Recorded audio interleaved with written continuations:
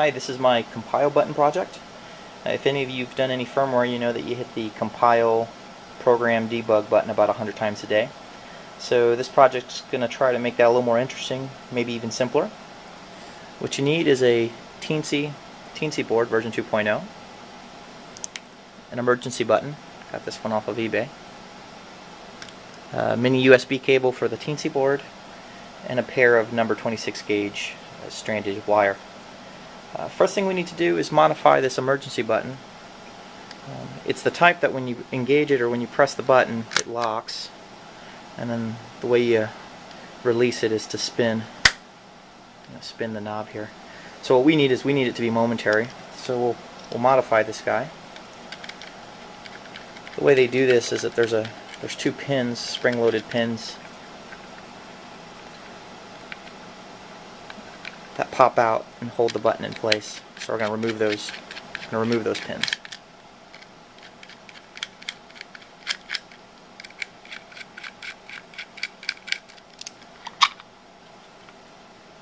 Okay. Here's the switch. It's a normally closed switch. Something to think about for when we're writing firmware. Now you don't want to take the switch off when this is engaged. It'll make it easier to get at the pins, the spring-loaded locking pins.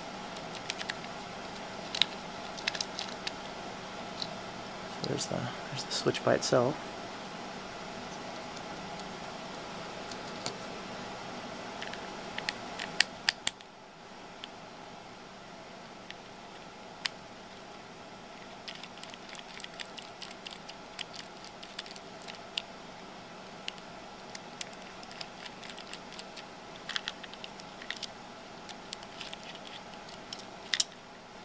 Okay. Here's the main red button, spring-loaded,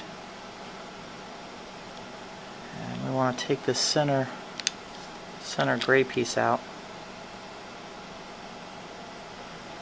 and it's right here. These two pins right here, they come off. You can see the little spring, maybe. Alright, we're going to put everything back together.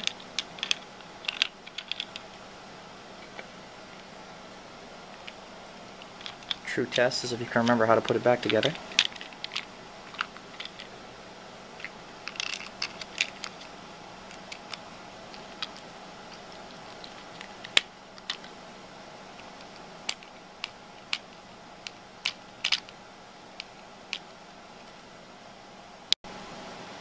Once you get the switch back together again,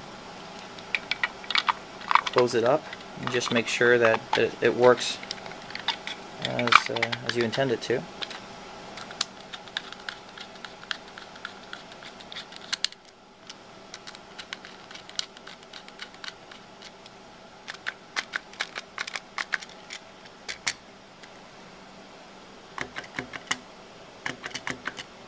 That'll be fine.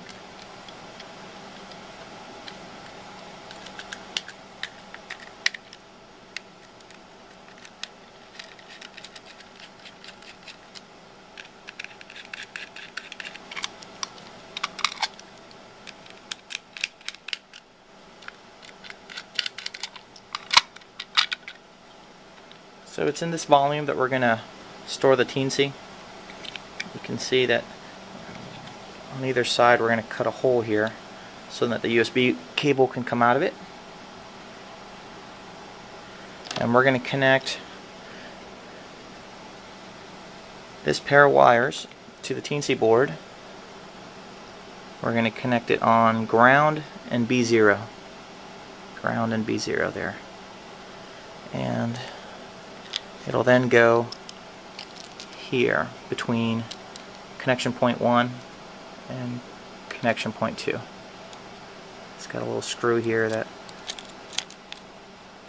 lets you tie down the wire, just like that.